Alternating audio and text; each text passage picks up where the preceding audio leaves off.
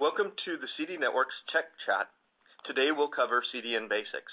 If you have any questions, submit them via the chat box and I'll answer them at the end of the presentation. In the next 5 minutes or so, we'll go over the Internet, the challenges of fast, reliable content, and how a CDN can help you achieve these goals.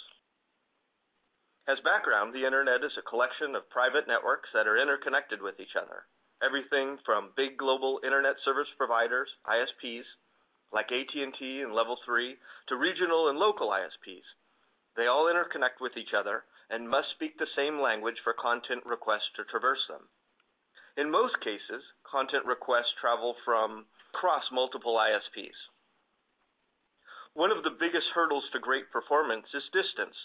The further you are from content, the longer it takes to see it. You have to make a request, then wait for the response.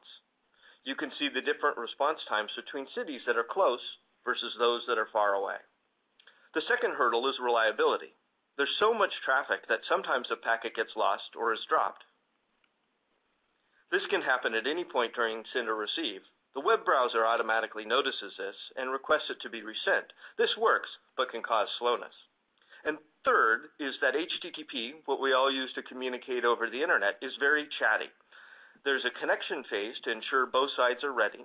Then the file is transmitted, which takes multiple round trips, and then the disconnection phase happens. The original designers created a very robust network that could survive multiple failures, but doesn't efficiently take advantage of today's better performing networks. CDNs were designed to overcome all three of these challenges. A CDN should have over 100 POPs, points of presence, or data centers geographically distributed around the globe. And inside each POP are hundreds to thousands of servers. These POPs and servers are used to globally accelerate content. As background, there's two types of content, static and dynamic. On the Twitter page, the Twitter logo and graphics are static. They rarely change, and we all see the same images. The Twitter feed, that's different for each of us. That's dynamic. It's always changing. And here's a representation of how a web page works without a CDN. The end user requests the home page, which results in individual requests to retrieve the logo image, the HTML, as well as big files and any dynamic content. This works just fine, but can be slow.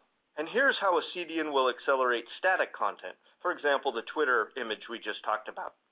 The CDN caches all of the static files locally in their POPs, so when end users request the web page, it comes down fast because it's close.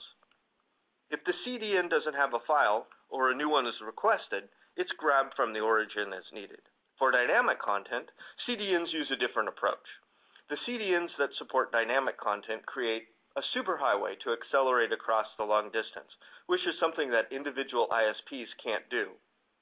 There's a lot of different dynamic acceleration techniques that CDNs use, and we're doing a future 6-minute webinar on dynamic acceleration, and we'll go into specifics.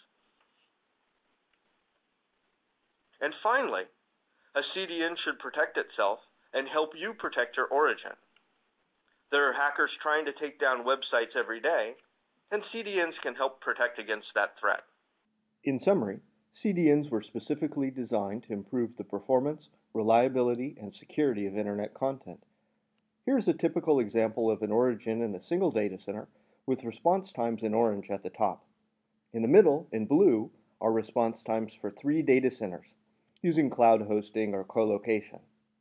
And the performance and reliability of a CDN that supports both dynamic and static acceleration is in yellow at the bottom.